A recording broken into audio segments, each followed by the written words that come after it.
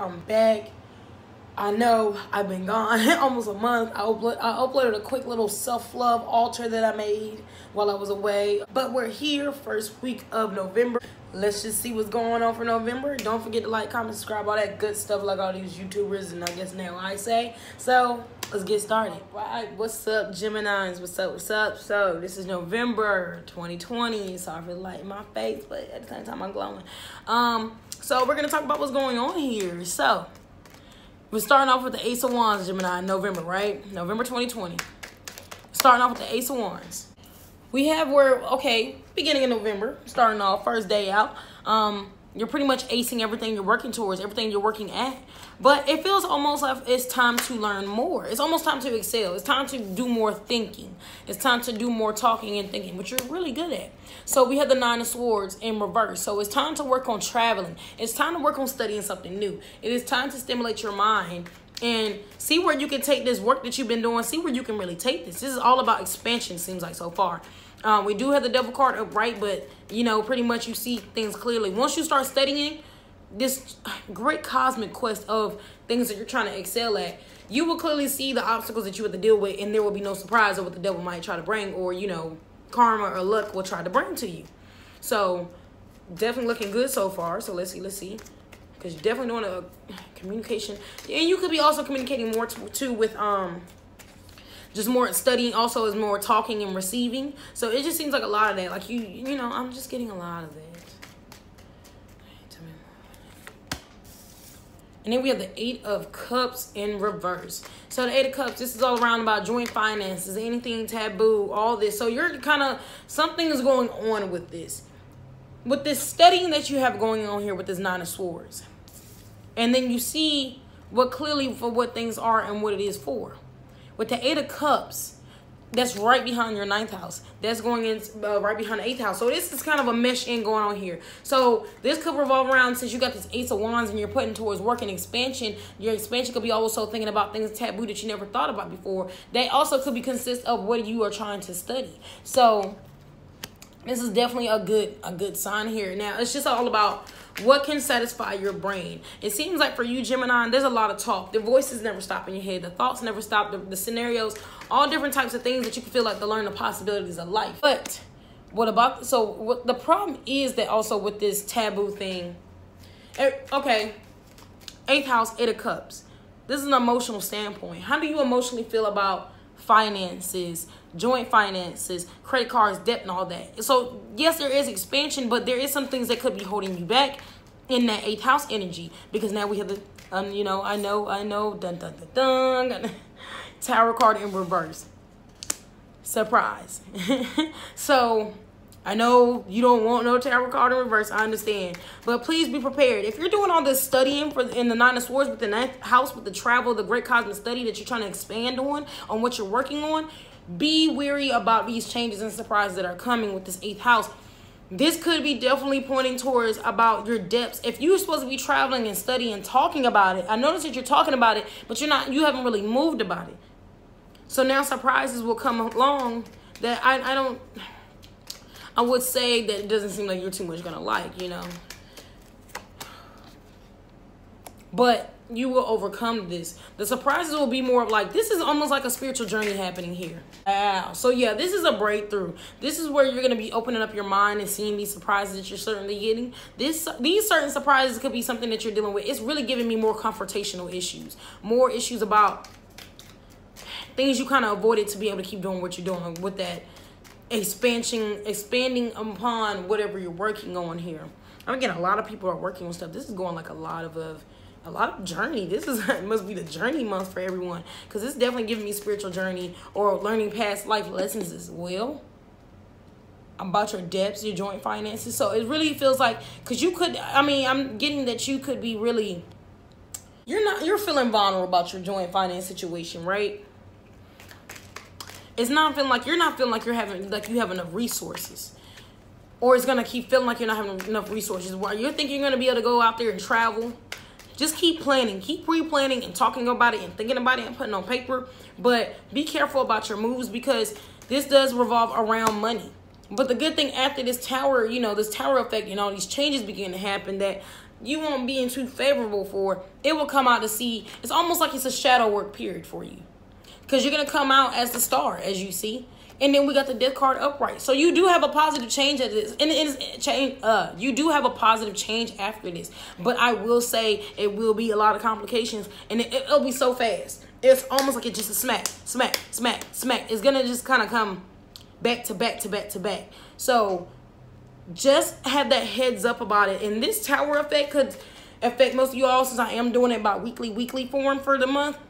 Be prepared for a weekend, even probably the first weekend of November, to not really go so well, to be honest. You know, mentally prepare yourself. Be prepared. Whatever gut feelings you have, follow them. That will be your point. And that tower point is to trust your intuition, because then you'll see how much the power you have and how much you can overcome being the star. Because you got to remember, this is your life. Even though you feel like you don't have a lot of control over it, don't feel like you just, like, you know, you don't have any control over it. You do control the things that you can control in that element. So then we do have the Five of Pentacles in reverse too. So also this is your creative zone, family zone, all that. And then we have the Nine of Cups. A lot. Okay. Wow, funny, cups line up on cups. This is about some overcoming. This is definitely a spiritual journey. Overcoming a whole lot here. And it's almost like your worst enemy will be yourself. But it almost will say it's your brain. It's all about your creativity. How do you expand upon this creativity? And how you will expand upon this creativity is that you will boss up. And remember, even though you feel like you were being held back by debts and finances and credit cards or whatever debt you have you owe, don't understand that you don't have to be held back by that. We do have the Knight of Cups up right for you on top of that Eight of Cups. So within that same period where that week was, literally, like, let's say this go down on Thursday. That next week on that Thursday, it will be totally different. Things will be totally upright. Now you realize where this holds. You realize you don't have to be held back by your finances. You damn near been expanding the way you have been expanding with no problem. So don't let that get you down. Sorry, you're like some rocking.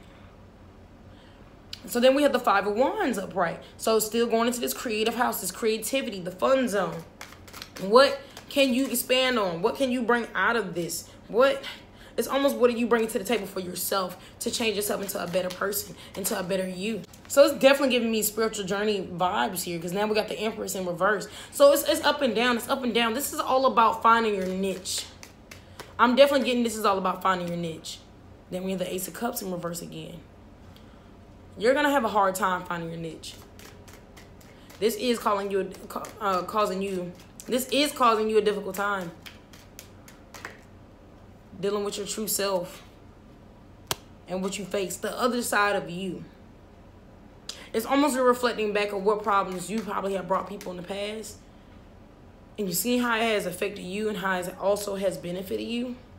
But it's almost like you realize it's time for things to change. It's time for you to expand your mind and expand what you're doing on and turn it to something better. And then we have the Three of Cups. So we got the Ace of Cups, Three of Cups. It's a lot of emotional elements. This is definitely deep down elements.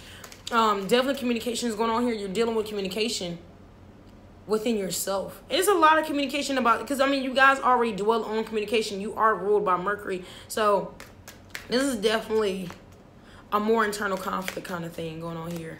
It's almost like it's causing frustration. You don't know where to go. You don't know what to say. Where do you go next? It's kind of up and down, up and down. But it's like this is your reward for breaking down another piece of yourself. But you always got to understand that every part of yourself is not going to be sunshine and rainbows like you really always thought about yourself sometimes. You just have to realize deep down and do analytical thinking. This also could be involving you writing in a journal about yourself.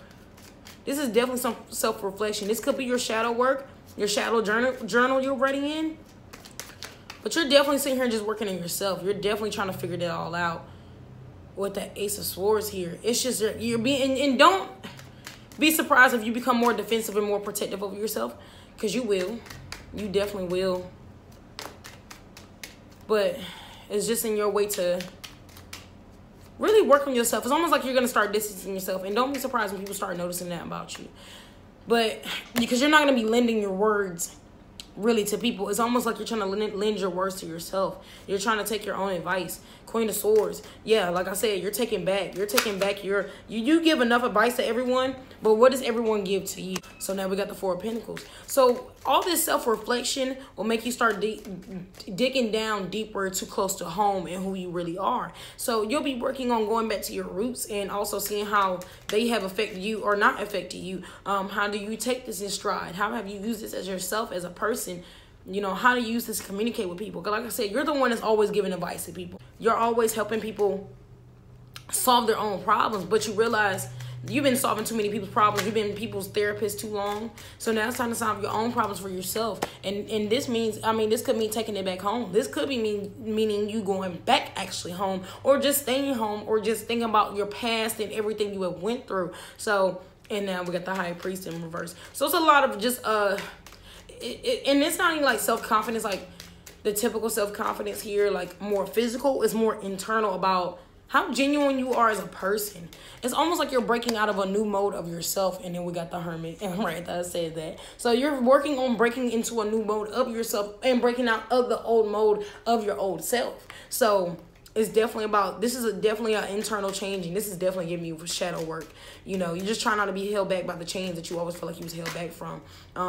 You're just trying to expand yourself from inside and out. That's really all this is about. And then we have the Seven of Wands. So this is about your cooperation. Like I said, you already have not really been lending yourself to people. And this also could lead to you cutting off some people, you know, or, I mean, it's really not, I wouldn't say completely cutting off, but this is definitely you distancing yourself until you figure out where everyone else can get placed in your life. But you got to figure out where you place in your life first. So it's definitely something, this is definitely something big that means a lot to you. So let's see, let's get some messages for y'all.